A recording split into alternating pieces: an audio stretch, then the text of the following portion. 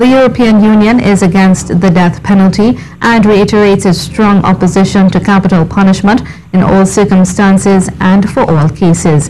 In Trinidad and Tobago, some, such as the Dean of Law, Belle Antoine, believe that this law is immoral and does not work to combat crime. At a conference to move the country closer to the abolition of the death penalty, the history of the law and its contents were examined. Marie-Therese Bernard has more. On Tuesday, Dean of Law of the UWI, Professor Belle Antoine, noted the death penalty law exists on the law books here due to the saving law clause, which keeps many colonial laws in place. So the existence of a death penalty in our books is not because of some well thought out legal perspective in relation to crime, but, as I said, a historical accident that our former colonizers had long understood is not only unhelpful, but a violation of fundamental rights of dignity. The professor says there is research and proof to show that the death penalty is not a deterrent to crime. She says if we are to progress like England and the EU, we have to turn to our lawmakers and ask for change.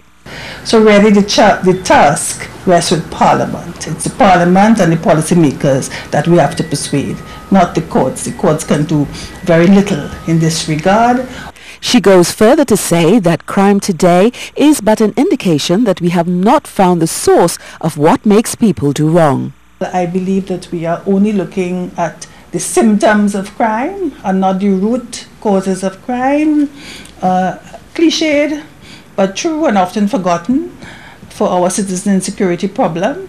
We need to have a preventative approach. We need to have broad social issues, particularly of inequality in the society, addressed. It's not going to be solved by excessively harsh, draconian, punitive measures. The professor notes that calling the battle against crime a war only gives a false sense of security. She says a different approach is needed, one which holds high human rights and is determined to tackle crime at its heart. Marie-Therese Bernard, News Now.